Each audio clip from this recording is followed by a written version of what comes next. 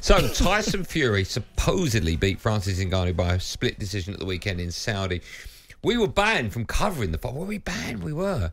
From covering the fight by Fury's team. So instead, talkSPORT's very own Adam Cattrall brought you a live watch-along of the event. Cattrall said he doubts if Fury is the greatest heavyweight we've ever seen. Have a listen.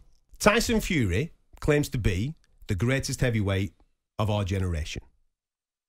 His team profess that he is the greatest heavyweight of our generation. As of many of the fan base that follow the sport, they will say the exact same thing. My question is, how do you come to that conclusion? If it's just eye test, fair enough. I think a lot of people would agree with that. But for me, when you're talking about greatness, you've got to have numbers, facts and figures to be able to back up your argument. Tyson Fury has only been in 6 world title fights. He's had 34 professional bouts, 6 of them world title fights. 3 have come against the same bloke. He's defended the title on 3 occasions, twice against fellas that he's previously beaten. There is a guy in his era that has had 12 heavyweight world title fights. He's defended on 7 separate occasions and has unified the division against another undefeated champion. It's interesting what he says there, Adam Cattrall. I do think, we both watched the fight together, you and I, not together. I do think it's one of the most embarrassing moments in any sport, right? When you evaluate it, you've got, supposedly, by his own admission, Tyson Fury, the greatest heavyweight that's ever lived, up against the guy who's 2 years old at 37, that he's never, ever had a professional boxing match. Yeah. Has never boxed, from what we're led to believe. And he absolutely schooled him. He floored him in round 3. He won the fight, in my opinion, in 90% of people's opinions. I watched the fight. I thought Laura Woods was absolutely incredible, by the way, in the build-up to it. 6 hours of filling she had to do. God bless her for that. But you've got people like Lennox Lewis sat next to her, who I think has to defend boxing. Of course he does. Right, I understand that. But then you've got, was it Cole Frampton that was there? Yeah, he said it plain and simple. Yeah, which it was. I just think it's just so embarrassing. Like, he's a lump in Ngannou, right? But I've seen other lumps in boxing with boxing experience that have got nowhere near Tyson Fury. No. It's just so embarrassing. Do you know, it almost feels like maybe he didn't train for this. Or not so much training, but maybe just didn't have that eye on the prize. Like, he was almost thinking about Usyk. So I'll go in there, I'll dance around with Ngannou for a bit. He'll probably try and take my head off. I'll just jab his head off. I'll just relax in there, have a good time, give everyone a show. But I'm guessing he didn't realise the skill set Ngannou had, which was better than he thought. I'm still not saying he's It's nuts. And then all of a sudden, you know, it's like, as a sportsman, you go in there, you take it a little bit easy. I'll tell you what, I'll give you an analogy. You know, like a Premier League team going to like a lower league side in the FA Cup, and you go, the man always says, you know what, make sure you do it properly, or it could be a tricky. And sometimes you go into these games going, do you know what, we've got Premier League game on the Saturday or midweek. Do you know what we'll do? We'll go in there, lads, we'll put a few passes together, we'll go try and go one up really early, and then just... We'll sit out. It's like that. No, but then you get in there, and in the first 10-15 minutes, you've not gone in there with the right attitude. It's ferocious, and all of a sudden, can't turn it around. You're struggling. I think it's that analogy, but the lower league team you're talking about, or a hockey team that have decided to try and play football. That's the difference. Yeah, but this guy's not a fighter. He's not a boxer. All of a sudden, Fury's gone in there and gone, do you know what? Oh my goodness, he's better than I thought, and I don't know what I'm going to do here. Like, he's not doing what I thought he would, which is engaging me. He's meant to be the best in the world. He was letting Fury come to him, but.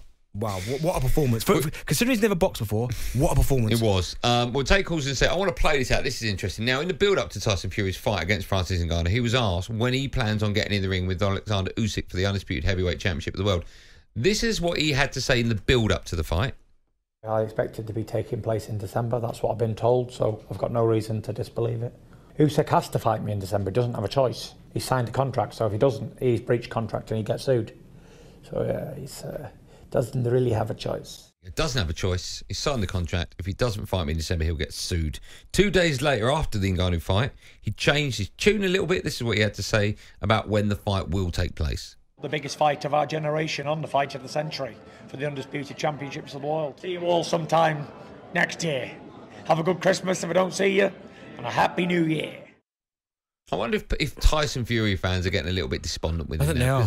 Because he changes his tune all the time. I'm retiring. I'm going to do 10 fights. It's going to be free. I'm only coming back for £500 million. It's going to be this year. Now it's going to be next year. I think he probably planned on that December fight, but his face was boss up. I don't think he really... I don't think he took it seriously. But when I saw the state of his face after the fight, I remember thinking, oh my goodness. And looked at Ngannou, perfect. Not one little scratch. And look, and when you look at the shape of both men, yeah, right. I don't care what you say. if you're a boxer, heavyweight champion of the world, and you're in the gym every day, you shouldn't be looking like that. I never get it. You shouldn't look like that. Do you know what is fantastic, though? I know we've got to break. That promo video they do, that was, but when he's throwing the ball against the wall, yeah, and then that he's was fantastic. That was incredible. That was great. What wasn't incredible was Tyson Fury's performance. It was awful. I think it's ridiculous. Like, and I don't know. Obviously, money talks, and that Your Excellency, whatever his name is, everything like. I feel like with the Usyk fight and the Undisputed on the card, it was pretty much money for that to go wrong, for that not to go ahead. You know, if Francis Ngannou got that win, that sort of puts the spanner in the works. Yeah. Money talks. Let me ask you now, Alex. What do you? We've got a few options as to what we would like to see happen next. One of them is a rematch with Ngannou. One of them is Usyk. One of them is AJ. What would you like to see next? Yeah, I sound like a hypocrite because I would like to see the Undisputed fight next. But if I'm taking a moral high ground, it should be a rematch because you know he won the fight. It's blatantly. And don't get me wrong. As public, we like the underdog. Yeah, so. When you're sort of scoring a scorecard, you are kind of favouring him. Well, I was a little bit because I wanted to see him win. Because, you know, everyone wants to see the underdog win. But you can't even... He won regardless of that, you know? It's blatant. Do you know what? The only thing I'd say about Alex's thing, and he makes a great point, is I probably wouldn't want to see the rematch because Fury now knows exactly what he's up against. So he'd probably destroy him in the rematch. They would. Because Fury now knows exactly what Ngannou's bringing to the table. So I'd expect Fury. So I wouldn't want to see the rematch. I quite like this unknown where... He should have won. He didn't get the result, but I don't want to see it again. It's fraud. Like he's the most overrated heavyweight boxer that I've ever seen. You know, who's he fought? He fought Wilder. Wilder's not fought anyone. He hasn't. Name someone good Wilder's fought, and we'll be. You know, you won't be able to. He's not fought anyone. He dodges all these. You know, people. Every fight he has, he uses. This is the first fight, by the way, he's used where he's not mentioned Anthony Joshua. For years and years and years, I'll fight him. The boss said, I'll do it for free. I'm coming out of retirement. I'm retired. We're all bored of him. He just chats absolute rubbish. How many people think Fury won? Is anyone going to call up and go, I think Fury won? Because no one thinks that. You know, Francis took them punches. He absolutely ate them, and he put them on the ground. He won the fight. You know, there was rounds where, you know, close each way. He got beat. He lost. He's being a massive fraud. We're all bored of it now. We just want to see him fight AJ, and we just want to see him fight Usyk. AJ, you know, I'm not AJ's biggest fan, but AJ will fight absolutely anyone. He will, and so, you know, he just dodges so many people, and he tries to play the mind games. Everyone's bored of it. His brother or his cousin, he got beat a few weeks ago too. To just get found out. That's it. That's the simple fact of it. Okay.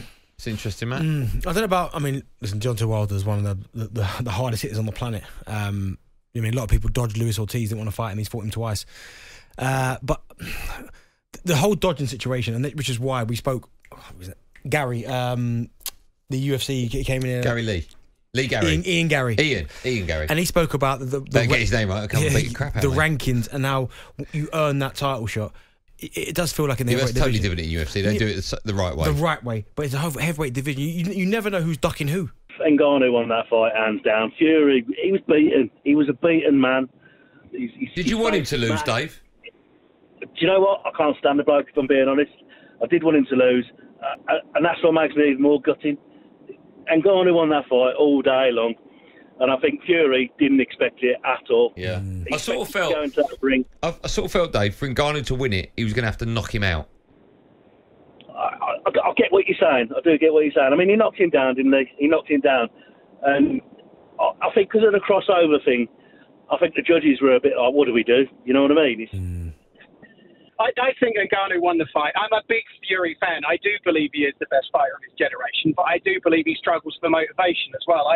I think he hasn't really been tuned up for any fight since Wilder 3. Paul, let me ask you, Paul, you're a Fury fan, right? I'm glad you phoned up. Yeah. Okay. Yeah. When you say things like, you know, he needs to get built up for motivation, might not have trained and so on, I still have a problem with trying to get my head around the fact the so-called greatest heavyweight on the planet, and he calls himself one of the greatest heavyweights of all time, so do other people, up against someone that's 2 years older than him, hasn't fought in UFC for over 600 days and was schooled by him. I just can't for the life of me get my head around that. I think it's one of the most embarrassing moments in not just boxing, in sport. Yeah, I kind of agree. I think he turned up a bit complacent, and he relies on his weight. He relies on his strength to sort of press people and then win just with his size. He couldn't do that because the other guy is so strong. He was like stone. He couldn't. He was weaker in it, like in the clinches and things. Fury looked weaker, which would never happen again. It won't happen against Usyk, even if he doesn't train, you know. And I think that really knocked him. I think before the knockdown, Fury looked a bit weaker than he was expecting to be. I think he's been complacent since Wilder 3. I really do. I think I went to the Dillian White fight. I didn't go to the last one. I paid £800 to look at the backs of people's heads. Oh, God. Twitch is really paying well, isn't it? I think he really does. He's an amazing fighter, but I think he believes in himself, and I think he puts in what he thinks he needs to put in.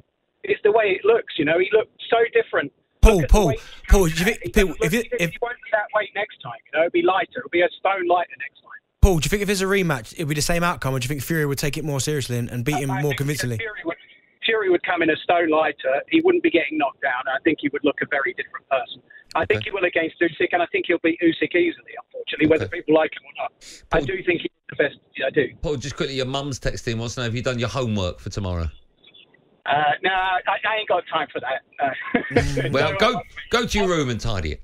What do you make of grown men playing computer games? Well, I don't mind, because I do it as well. Yeah, but do you still do that? Yeah, Call of Duty, Warzone. How long are you on Call of Duty for, roughly? Hour. And what, you got a headset on going to your mates? Oh, where are you? Yeah, of course, man. So sad. What a game. Warzone. Is it? Yeah. Resurgence. Yeah. Duos. Yeah? Yeah. Vondel. Sadness. A great game. Yeah, is it? Yeah. Vondel. I'll join you tonight. What's your online name? You think I'm about to give that out? All right. talkSPORT Drive with Andy Goldstein. Monday to Friday afternoon from 4 on AM, on DAB, via the talkSPORT app and on your smart speaker. talkSPORT.